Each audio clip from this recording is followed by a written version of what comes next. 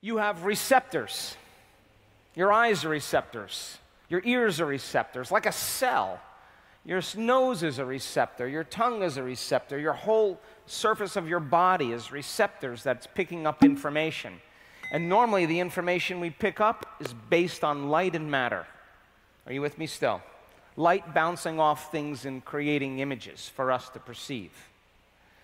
When energy finally makes it to the fourth center, I just was on the phone with the researchers from Heart Math Institute on the drive over here. They were so sweet. They called me to thank me for all the great work that we have done as a community. And we had this conversation about the benefits of what could happen when energy finally makes it to the heart. And every time it makes it to the heart, some of it, majority of it, continues all the way up to the brain. Because the heart is an amplifier once it's activated to activate the brain. Are you with me still? Now, if you were to take away all my other systems, my musculoskeletal system, my lymphatic system, my digestive system, my skin system, integumentary system, and just left my nervous system, I would look like a cotton candy man called Joe Dispenza. Are you with me still? And you have these big trunks of nerves that come out that go to your limbs, at your neck, and down your legs. And as energy moves up, it's passing through each one of those spinal nerves. Yes or no?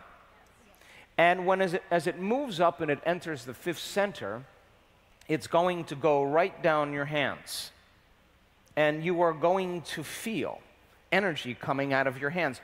You're going to feel this when we do the healing, and your body is getting ready to heal someone.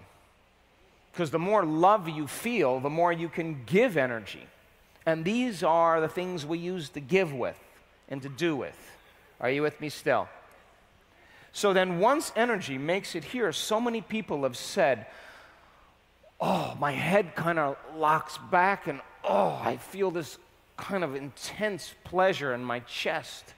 And then I feel this electricity coming out of my hands. And people with spinal cord injuries to the neck, and people with disc herniations in their neck, people with whiplash and all kinds of injuries or severed nerves, it's happened where that energy reconstructs neurological tissue because the faster frequency is being facilitated through the nervous system because they're at a greater level of consciousness.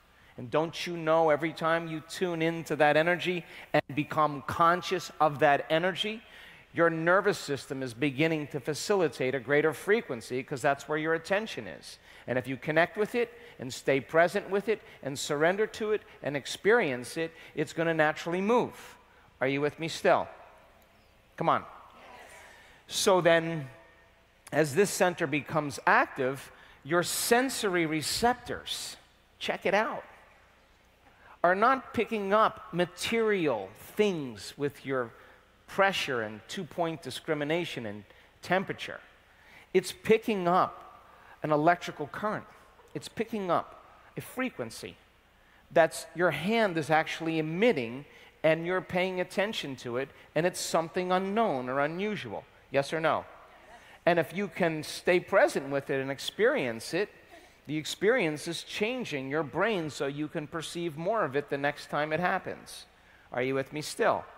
And so when it comes time to heal, and this center is open, the center of oneness, the center of wholeness, and you can get beyond yourself and connect to that unified field and open your heart and put your attention behind your hands or beyond your hands, if you actually have already been feeling that energy, the moment you put your attention on it, it's going to amplify even more because what you put your attention on expands. You put your attention on your pain, it gets bigger.